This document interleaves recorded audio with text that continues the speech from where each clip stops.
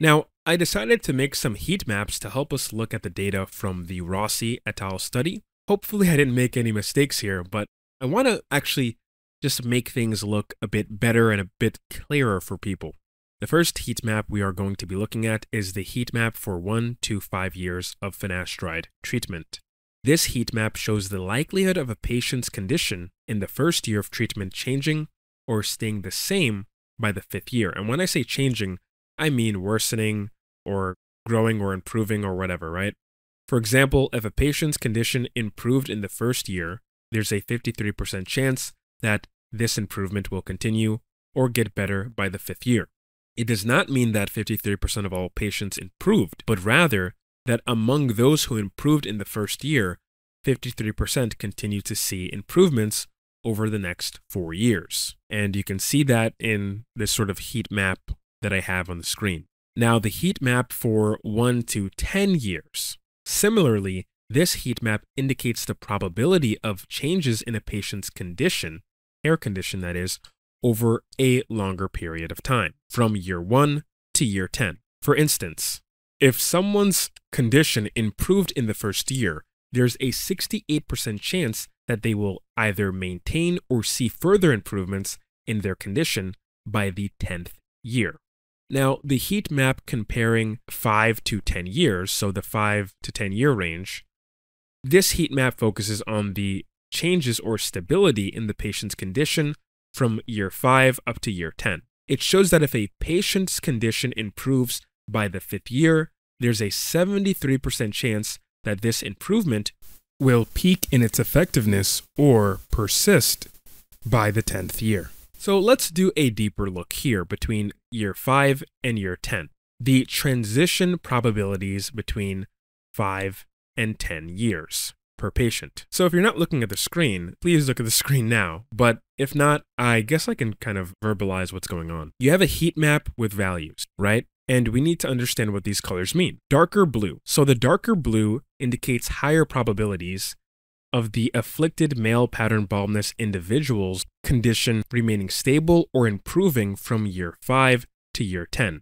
For example, the darkest blue square with the value of 1 indicates that all patients with the highest positive response at year 5 remain positive at year 10. The lighter blue and green areas, these are the lower probabilities, indicating that a lower likelihood of the condition remaining the same or less certainty about the outcome. For instance, a light blue square with the value of 0.14 suggests a smaller chance that the patient who had no change at year 5 would see improvement by year 10.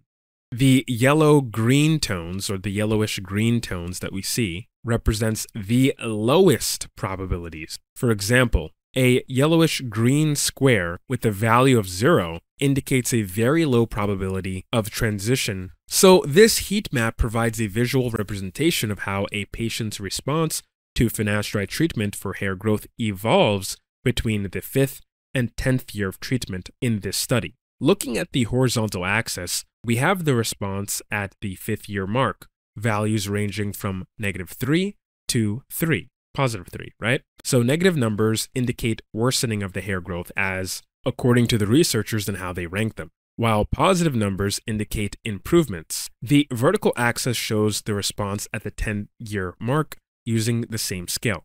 The color intensity within each cell reflects the probability of a patient transitioning from their 5th year response to 10-year response, with darker colors denoting a higher probability. The cells that fall along the diagonal line of the heat map are particularly noteworthy, as they indicate the probability of a patient's condition remaining consistent over time. For example, a cell intersecting the point where both the 5th year and 10-year responses are marked as 1 exhibits a probability of 0.73.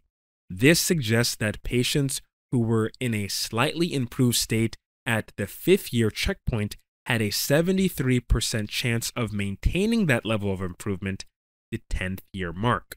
Looking at the cells that do not fall in the diagonal line provides insights into the changes in patients' conditions. Take, for instance, a cell where the 5-year response is 0, signifying no change, and the 10-year response is 1, indicating improvement. This cell has a probability of 0.14. This indicates that there was a 14% chance that patients here who saw no change at the 5th-year mark would experience improvements by the 10th year mark. So this might be saying that, hey, some people hit their peak at the 5th-year mark.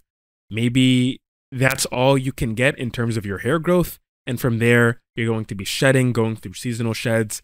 Your hair might be going through another synchronized shed.